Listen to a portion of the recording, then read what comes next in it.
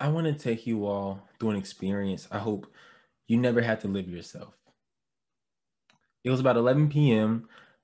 and I had lost control of my legs. My hands were trembling and I had a shortness of breath. Scared, not understanding what was going on, the first person that I called was my girlfriend, who calmed me down from a panic attack that I was having. Not understanding why this was happening to me for the first time, soon after I realized that for the first time ever, I had let the stress take control of my life from the lack of my time management. I had always said that if I don't control my time, then I don't control my life. And this is exactly how I was feeling. Have you all ever felt as if you have way too much going on, maybe to the point that you don't feel like doing anything but maybe watching Netflix or playing video games? Maybe some of you feel that way right now.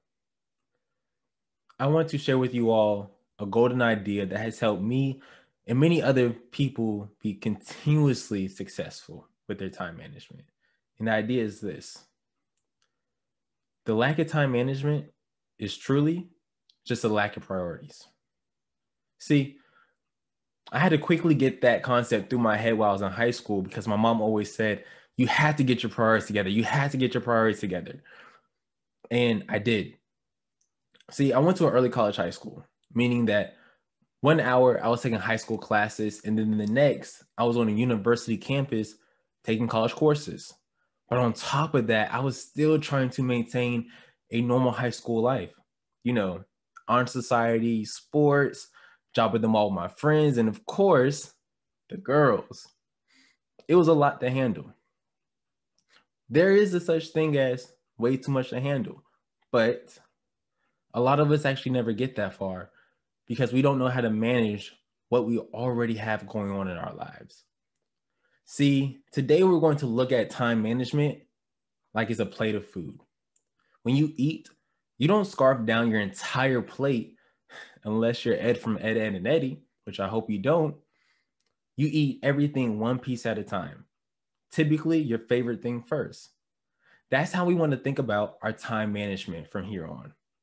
So before you count yourself out, let's just see if we can improve on our time management skills. There are many ways for you to be able to tell if you can, but I'm going to go over 3 ways today. The first is unable to achieve and set goals. About 99% of goals are attainable. We made it to the moon. But the 2 reasons why a lot of people don't achieve their goals are these 2 words: consistency and clarity. Number 2, procrastination. Yes, we all procrastinate, but there's a huge difference between procrastinating by force and procrastinating by choice. And number 3, indecisiveness. Sometimes we spend way too much time trying to decide on a subject, a choice, or a destination, or anything else, right? That could be hours, days, weeks, months, sometimes even years. And all that time wasted, we could have already started our journey. Now, I want to share with you guys also a quote that my mom gave me that has stuck with me for the rest of my life. And this quote is by Dr. Eric Thomas. The quote says that creating a schedule was the key to my success. So I'm going to give you guys 3 tips to help you guys create a A1 schedule so you too can have amazing time management. Number 1, write down your quarterly goals. Whether you're a student or you're an adult, everybody's performances are measured by quarters.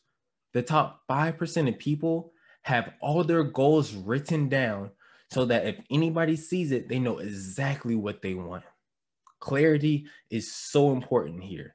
If you aren't clear of what you want, how do you know how to spend your time wisely? Number 2, understanding impact.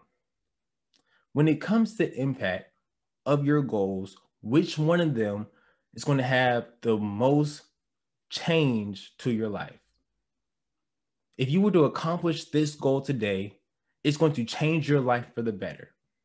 We all have multiple goals that we have on our list, but some of them, let's be honest, they're desires and they're not as important as the others. We want to make sure that we're working on the most impactful. And number 3, what are our non-negotiables, daily and weekly? For example, if you're an athlete, you're going to have to make sure that you're practicing and working out 5 to 6 days a week, because when competition comes, you want to make sure that you know your plays and that you're in shape. Or if you want to make sure you have a certain GPA by the end of the year, you want to make sure that you're studying a couple of nights a week, a couple of hours every single day. Because just in case you get that pop quiz or you never know a big test may be coming up, you want to make sure that you're not going to procrastinate and cram right before that test. If you guys follow these 3 steps every single time, you may realize that you can improve in your time management. I promise you will see a huge difference in your productivity and your life. So just remember, if you ever feel as if your time is getting away from you, slow down for a second, write down what your goals are, figure out what's most important, and then understand what do you have to do every single day. If you take these simple steps, you will master your time management. No matter what happens, you will understand the most important thing ever, and that's your priorities. And then on top of that, you have control over the most important thing that we all have. And that asset is our time. Thank you.